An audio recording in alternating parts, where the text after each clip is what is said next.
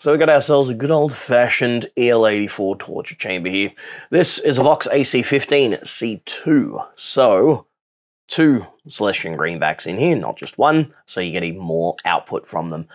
These are an excellent amp. They sound good, they're built quite well, really quite robust and reliable. However, as with pretty much most amps out there these days that use EL84s, I should say, they absolutely torture them.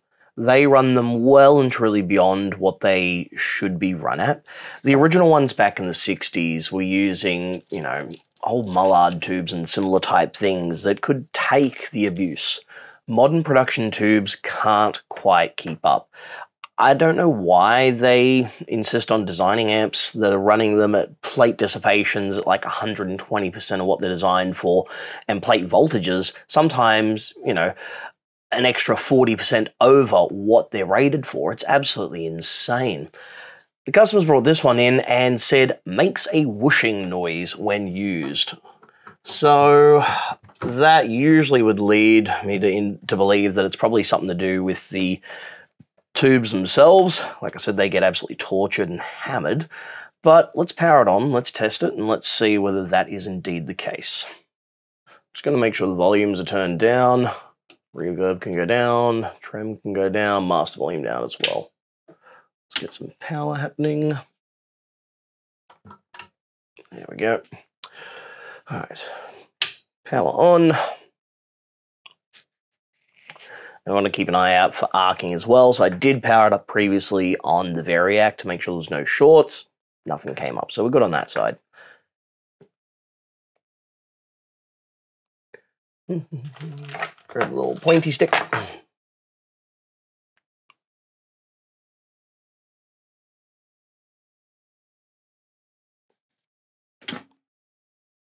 Ooh.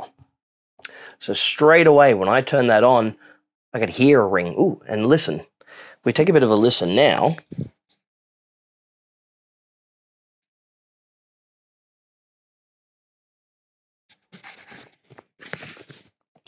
There appears to be some kind of oscillation going on there, like a bit of a howling.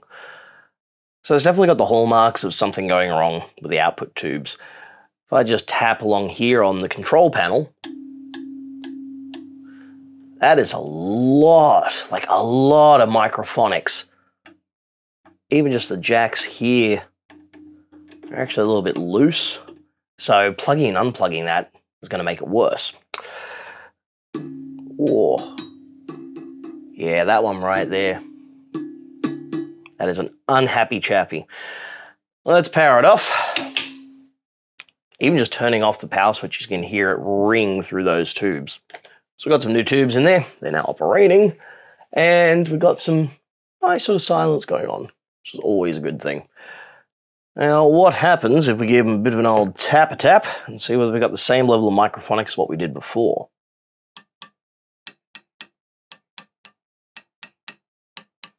Nothing. Silent. That's actually really quite good. Normally you'd expect a little bit of ring there, but we ain't got none, which is excellent. Okay, so now we've got scratchiness on the normal volume. Rotating the volume control for the top boost. Oh, bringing weird noise in.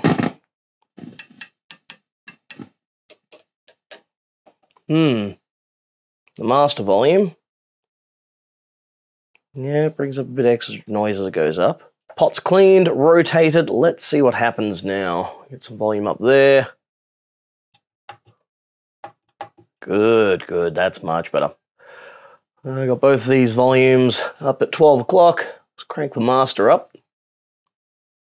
Nice.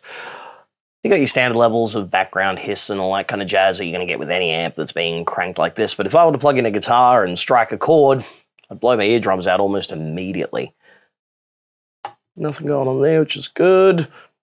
Now with them cranked up, let's check for microphonics of the tubes. Nice.